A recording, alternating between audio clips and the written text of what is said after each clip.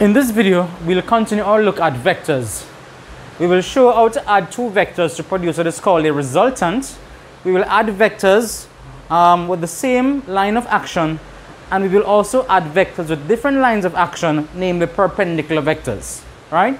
So let's talk about vector addition. But before we do that, let's talk briefly about scalar addition.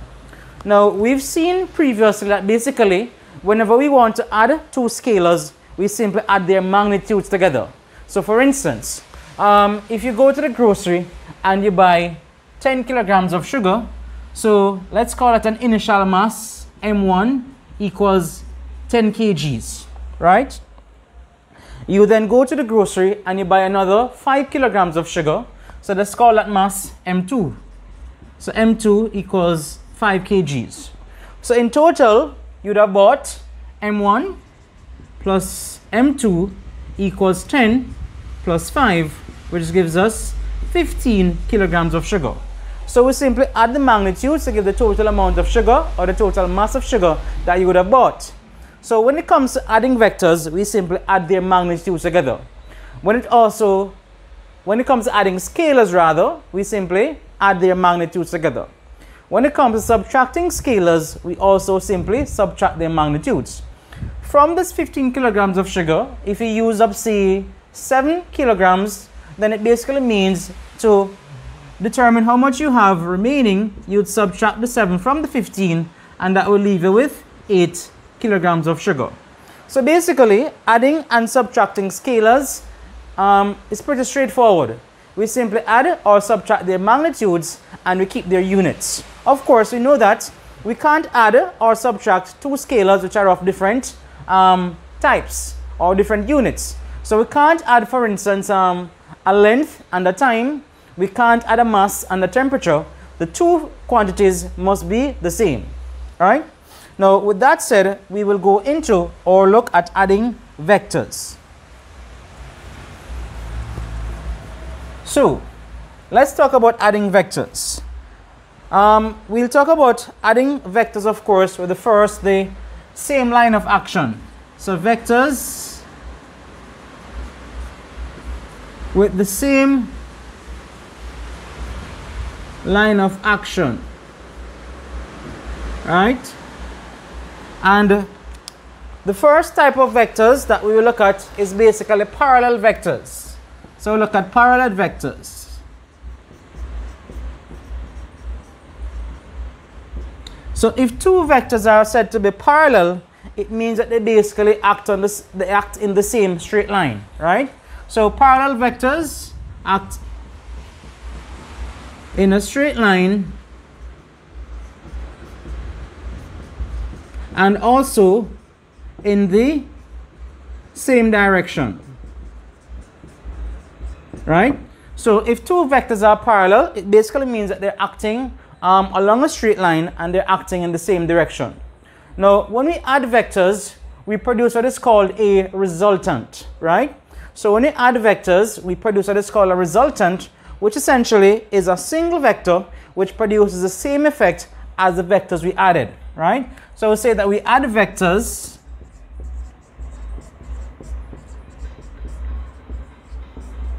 to produce a resultant, right? That is a single vector which produces the same effects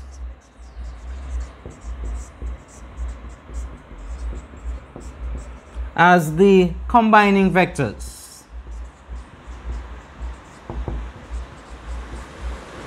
right? So in a short while, we'll see exactly what this means. So we're looking at parallel vectors, and let's look at a simple situation in which two vectors are parallel and of course acting on the same body. So let's say, for instance, we have an object, let's say it's a box, and we have a force F1 of magnitude 20 newtons acting in that direction from left to right, and we have another force of magnitude, let's call it F2, equals 30 newtons, which is acting in the same direction, right?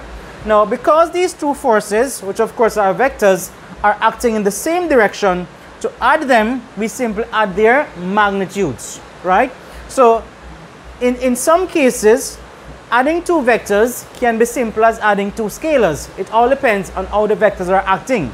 So, in this particular case, the two vectors, in this case two forces, are acting on the same object in a straight line in the same direction, and therefore to add them, we simply add their magnitudes. So, we'll say the resultant vector, or the resultant force rather, and let's call that Fr is equal to F1 plus F2. So because these two forces are acting in the same direction in a straight line, of course, we simply add their magnitudes, and so this gives us 20 newtons plus 30 newtons, and that gives us 50 newtons. Now, are we finished? No. Remember that we're dealing with vectors, and in this particular case, forces. And of course, vectors are both magnitude and direction. So when we add two vectors, not only must we state their magnitude, but their directions as well, or their direction as well. So in this case, we could say that two forces were acting to the right. And because both are acting to the right, when we add them to produce their resultant, it means that their resultant force would also be acting to the right. So we can say 50 newtons to the right. So now that we've added that, we've not only given the magnitude of the resultant, but also the direction as well. Now earlier we said that we added vectors to produce a resultant, which is a single vector which produces the same effect as the combining vectors. Now what exactly does this mean? Now let's say, for instance, two persons were pushing this object with these two forces. So person 1 was pushing with a force of 20 newtons, and the second person was pushing with a force of 30 newtons, right? Now the same effect would be obtained if one person came and pushed the object with a force of magnitude 50 newtons in the same direction. And this is exactly what we mean when we say that the resultant vector, in this case a resultant force, produces the same effect as the combining vectors, or as the combining forces in this particular case. So we've seen from this example that whenever vectors act in the same direction along a straight line, we simply add their magnitudes together.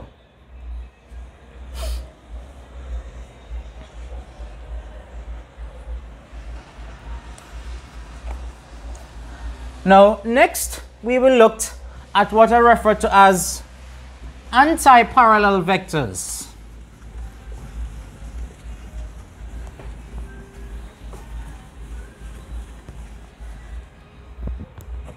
So we look at what are called anti-parallel vectors. So if parallel vectors act in a straight line in the same direction, it means that basically anti-parallel vectors also act in a straight line but in the opposite direction.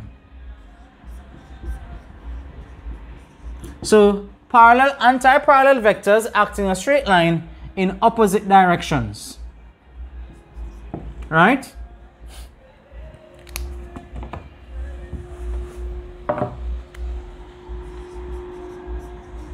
And as usual, we'll begin by looking at the situation, demonstrating such examples. So let's say, for instance, we have an object, a box along the ground, and there's a force of magnitude F1 equals 20 newtons pushing from left to right, and there's an opposing force F2 of magnitudes 30 newtons, which is pushing in the opposite direction from right to left, right? Now, how do we add these two forces? Now, you must recall that vector quantities have both magnitude and direction. And if in one direction a vector is taken to be positive, in the opposite direction it must be assumed to be negative, right? So usually whenever we're dealing with vectors in opposite directions, we usually assign one direction to be positive and the opposite direction to be negative, and so on, right? Now in many cases we simply make the direction that the larger vector is acting in positive and that in which the smaller one is acting in negative, right? So in this particular case, we could say, for instance, that the 20 Newton force will be taken as negative, whereas the 30 Newton force will be taken as positive. But there's also a sign convention when it comes to vectors, which is normally applied. Sometimes we may say that from left to right is taken as being positive, whereas from right to left is taken as being negative, right? Now, whichever you apply, as long as you're consistent, then your answer will be correct. So for instance, if in this particular case, we treat that in the right direction as positive and that from right to left as negative, then it means we will introduce a minus sign here, right? We'll introduce a minus sign due to the fact that vectors in opposite directions, one will be assigned positive and the other will be assigned negative. And when we add them, our resultant basically will also be able to give tell us which direction is acting based on the sign. So in this particular case, our resultant force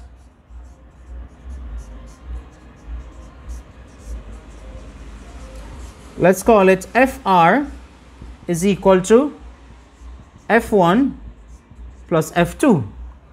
Now F1, 20 newtons, so this is 20 newtons plus minus 30 newtons. And so basically what we get is minus 10 newtons, right? Now basically the minus sign there is just basically indicating the direction, right? So because we treated F2 as being negative and it was acting right to left, then this minus sign basically tells us that the resultant force is acting in the direction we initially assumed to be negative. So however, when we want to state the resultant force, we could say, for instance, that Fr, we could say the magnitude is 10 newtons and this would be acting to the left, right?